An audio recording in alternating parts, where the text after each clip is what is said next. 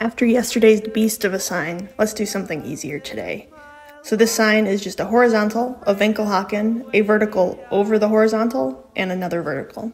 Syllabically, this sign is most commonly read as hu, but it can also be read as pog, pak, or pak, and sometimes as bak or bak. Logographically, this sign can be read as MUŠEN, which is the Sumerian word for bird. An Akkadian bird is iṣṣūru.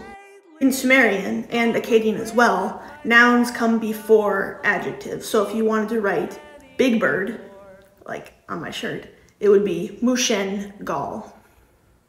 I'll do a whole episode on gal eventually because it shows up a lot to modify nouns. But I just wanted to share how you would write big bird. And we do have a mythological big bird in Mesopotamian culture. His name is Anzud.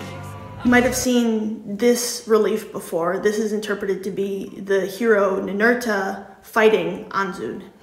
But there is another story that I like better. So in the story, Lugalbanda, who is Gilgamesh's dad actually, is exploring in the mountains and stumbles across the nest of the Anzud bird. And the parent Anzud isn't there, but the babies are. So Lugalbanda gives the babies snacks, some cake, some meat, and makes the nest all pretty. Then the parent Anzud bird comes back and starts calling for the babies, but the babies don't respond. So the Anzud is freaking out. But then once they get back to the nest, they realize that Lugalbanda has made it really nice and pretty and taken care of the birds. And so to thank Lugalbanda, the Anzud bird gives him the power of super speed, which I think is the best superhero origin story ever.